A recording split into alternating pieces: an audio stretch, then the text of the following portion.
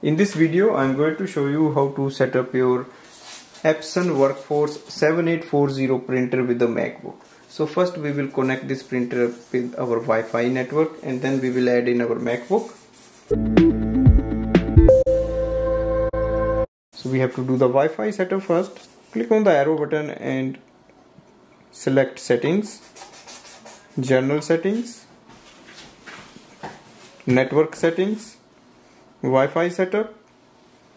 Select the router, first option, change settings, Wi-Fi setup wizard. You can also use the WPS if you want. Select your Wi-Fi network and enter its password. So once we do the Wi-Fi setup, then we have to go to the MacBook. In the MacBook, click on the system preferences, select printers and scanners, click on the plus button here.